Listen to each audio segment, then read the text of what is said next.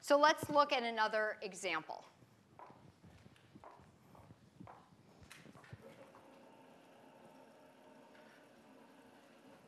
So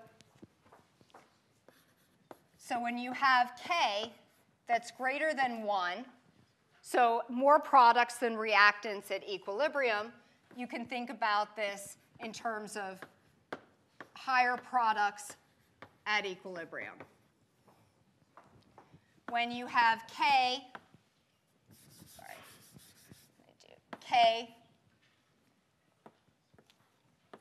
less than 1, we're going to have lower products. So again, think about K in terms of products over reactants at equilibrium. So if K is greater than 1, there are more products than reactants. If it's less than 1, there'd be less reactants than products. So, oops. Let's see, does that stop? Nope. Yeah, sorry about that. They revised the boards. They used to stop in the correct places, but now you have to be more interactive. All right, so let's look at an example of that. Let's look at when K is greater than 1. And I have the equation up there, and I'll write it here as well. So we have 2NO2 in 2 double arrows, N2O4. So we have a K value here of 6.84. So that's greater than 1 value. So let's think about this reaction.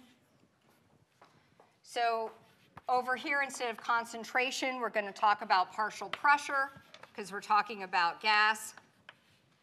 And we have time. So initially, we have our reactant. And the reactant starts at some concentration and decreases, and then reaches a straight line. So reaches equilibrium. So we have our reactant here. Originally, we have no product. And so product is going to go up and be formed, and then it's going to level off as you reach equilibrium. So initially, what is true about Q and K? So with no products, what is true about Q and K? Q is less than K. And so what's true about delta G? Less than 0. Be negative, so be spontaneous in the forward direction. So you're going to be spontaneous in the forward direction, and you're going to make your product. So now let's calculate what the concentrations are going to be at equilibrium. So initially, so you have your initial pressure for the reaction, 2NO2 going to N2O2. And our initial concentrations are given as 1 bar. And we have no product.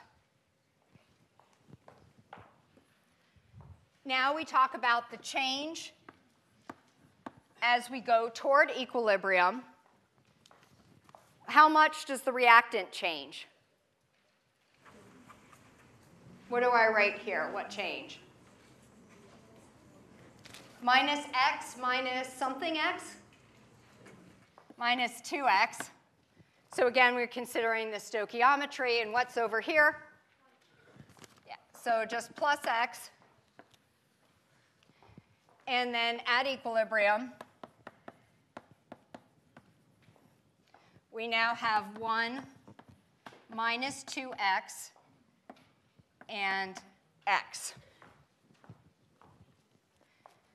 So we're talking about equilibrium concentration, so we're talking about K. So K equals 6.84, which is going to be equal to the partial pressure of the product over the partial pressure of the reactant squared. So it's going to be equal to x over 1 minus 2x squared. So x, if you calculate it out, should equal 0.381 bar. And then if we do 1 minus 2 times 0.381 bar, we get 0.238 bar.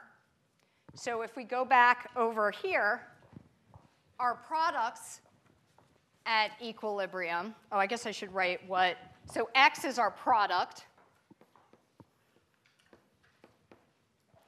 and this is our reactant.